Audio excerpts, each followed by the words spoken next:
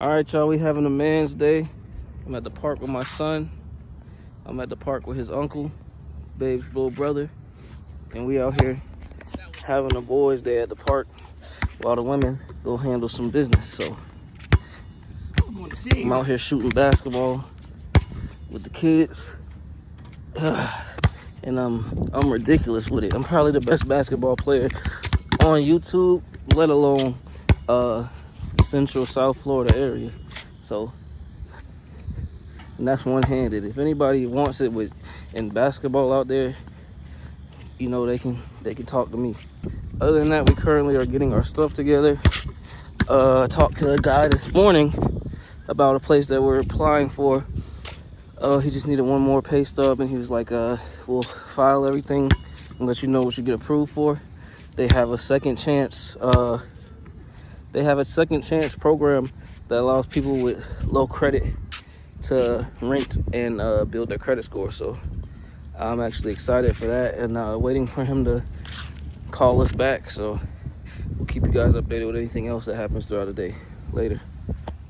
All right, guys, so quick update. I just got a call back from the realtor or rental agency or whatever, and they said we got approved for renting a place up to $1,600. I have to do the application fee, so I gotta go to the bank later, deposit $75 and pay for the application fee, as well as provide them with 6 months of bank statements. So we'll see what happens. We'll see what happens with that.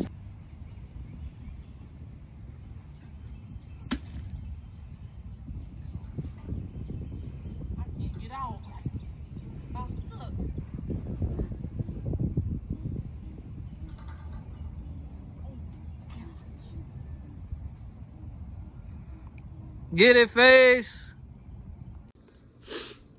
All right, guys. I be wishing I could record my whole day. So much be happening though, and I be really forgetting to record. But I did talk to the guy, and I finally put my application in, paid the application fee, and I think I said that already. But now we're in the moving forward process. Because I'm self-employed, I have to show proof of 6 months worth of bank statements. And he said someone from the team will be contacting me about basically how I can send them in or with whatever documents they need. So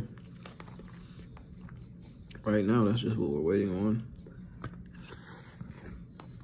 Other than that,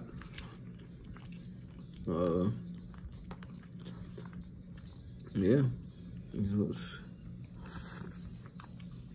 that's what's going on.